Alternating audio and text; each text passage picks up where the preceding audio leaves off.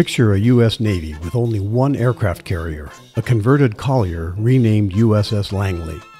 The time is the early 1920s, and the methodology for aircraft carrier operations is being hammered out by the pioneering aviators and deck handlers seen in these films.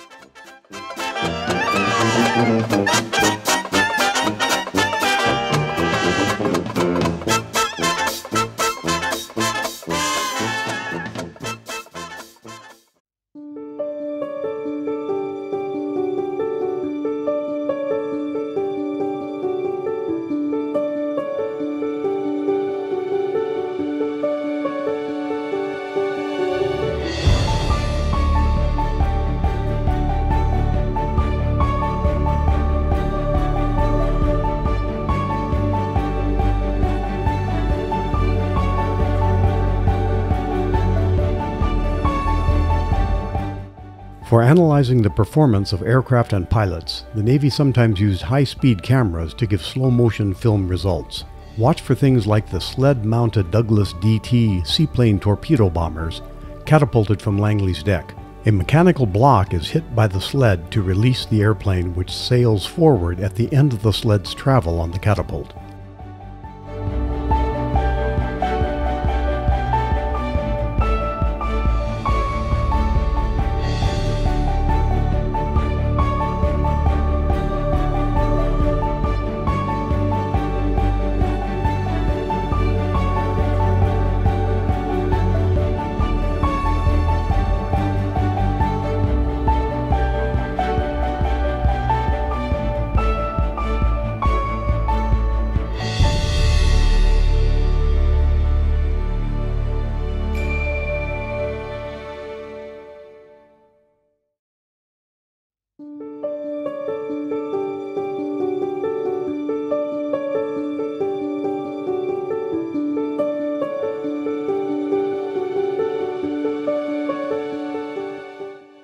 The biplane with an underslung lower wing is the TS-1, designed by the Naval Aircraft Factory and also built by Curtiss.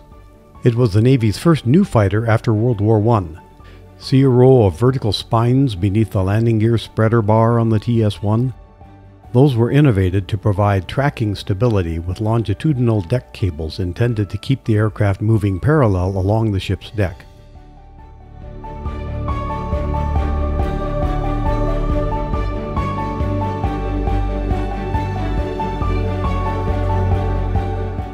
Lieutenant Frederick Penoyer is credited with helping develop and improve the system of landing wires to engage a tailhook.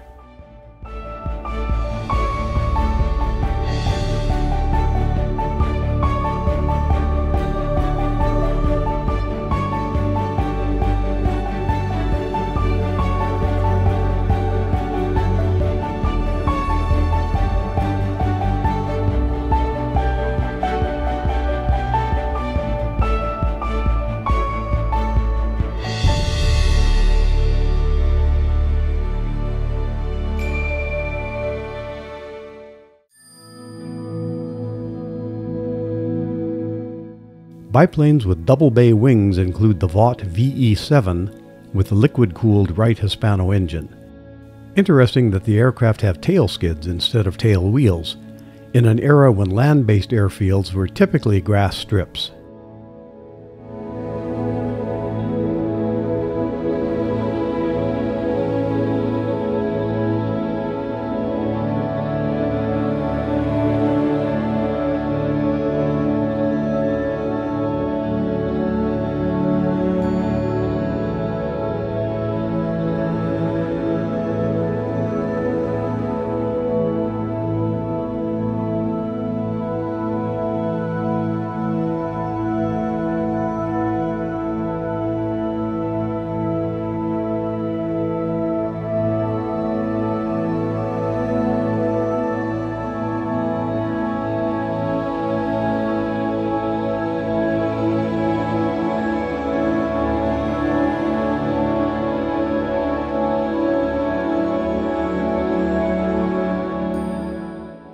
Occasionally, an old-style biplane design with a narrow liquid-cooled engine is filmed.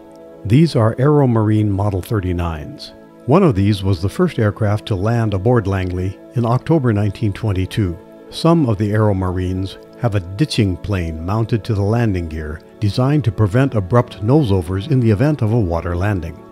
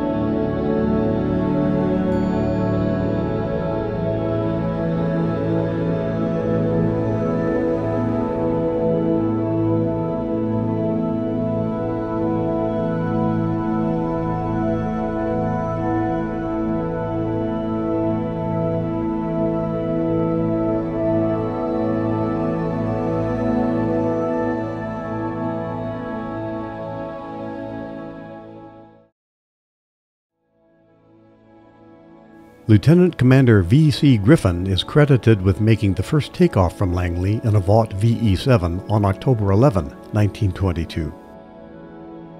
He served throughout World War II, retiring from the Navy in 1947.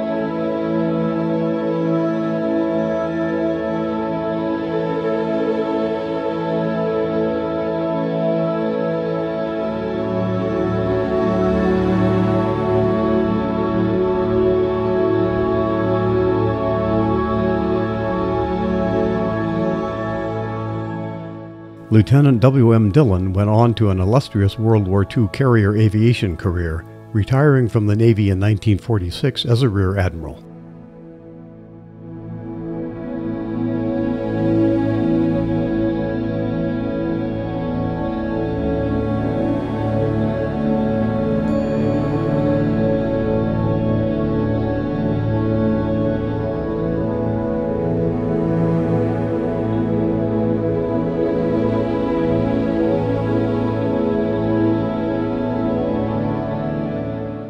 Lieutenant S.H. Wooster died on April 26, 1927, along with Lieutenant Commander N.G. Davis, when their civilian Keystone Pathfinder crashed during test flying for a transatlantic flight attempt.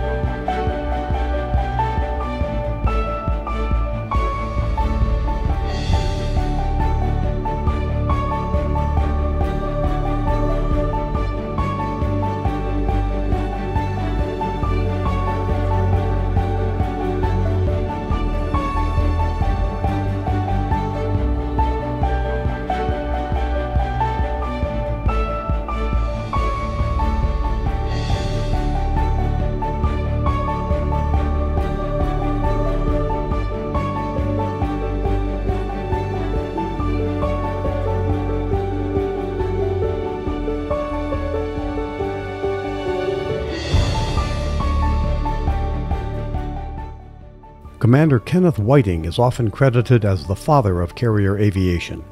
He was an enthusiastic advocate and practitioner of aircraft carrier rationale.